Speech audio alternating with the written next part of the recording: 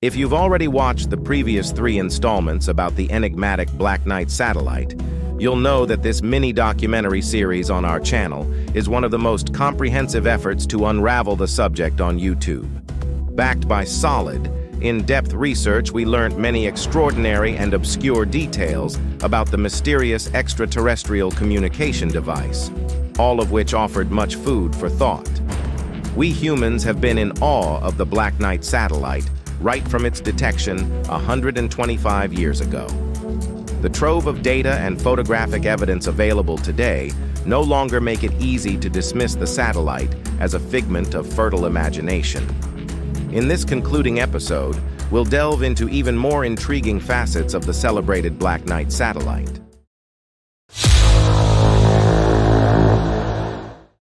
The Black Knight story is alive and well, precisely 125 years after Tesla first reported signals that apparently emanated from the object.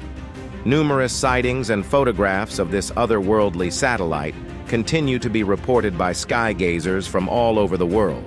In late 2020, a video that purportedly showed the Black Knight satellite hovering over Santa Rosa in the Philippine province of Laguna circulated on YouTube.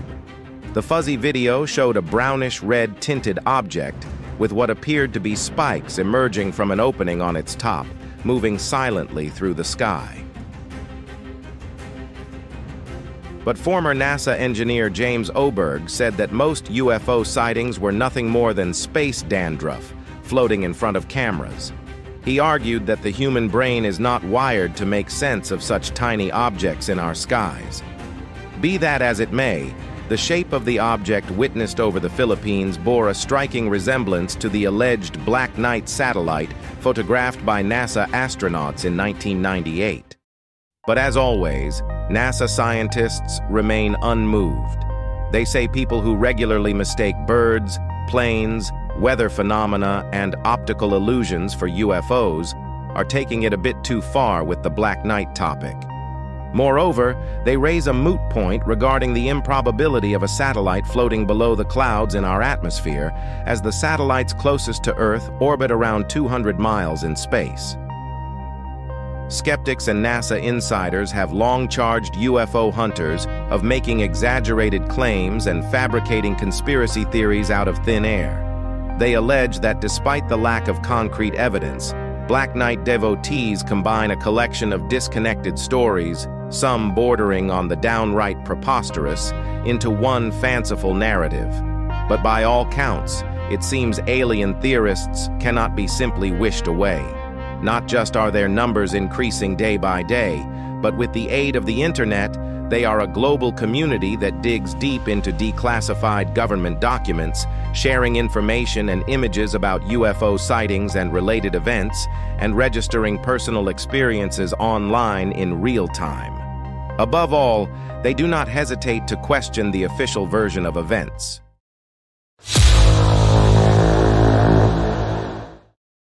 Under the cover of darkness, the Black Knight satellite, that is estimated to weigh a whopping 15 tons, has stealthily watched the rise and fall of civilizations and cultures throughout the world.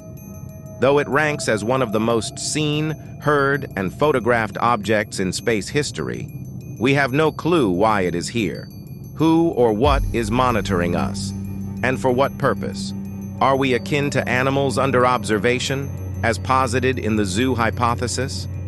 Noted planetary scientist Carl Sagan had this to say about the Voyager Golden Record.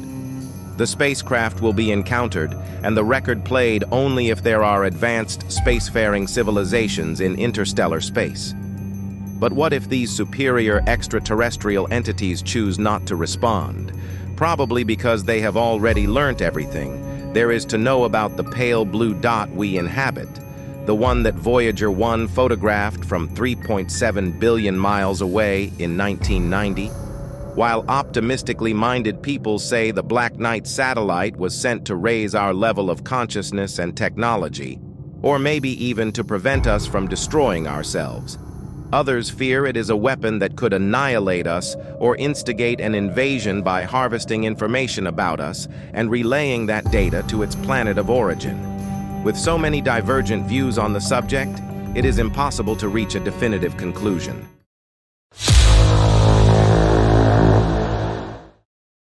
Alien enthusiasts say the flurry of activity on the UFO subject over the past few years is welcome, as it was long overdue. Dubbed tinfoil hatters and nutcases for decades, experiencers of the UFO phenomenon from across the world are now being taken far more seriously. Astonishing Pentagon videos and photos of alien craft making inconceivable maneuvers. Whistleblowers from the Air Force and Navy spilling the beans about their personal encounters before the U.S. Congress. The declassification of material pertaining to historic events involving unidentified aerial phenomena, or UAP, as the U.S. military has now rebranded them, and the heightened interest displayed by politicians and the media, all beg the question, is the public being prepared for imminent disclosure? But wait. Is it that simple, or are we being readied for something else? The revelation that German-American aerospace engineer and space architect Wernher von Braun allegedly made on his deathbed is haunting. And the last card they will play will be the alien card.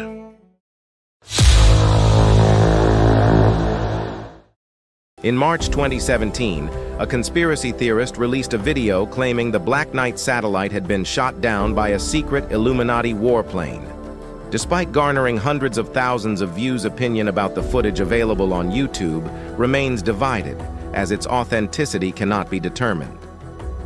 With superlative software technology, including AI, available to the public like never before, it is now easy to fake videos of alleged extraterrestrial craft and alien entities.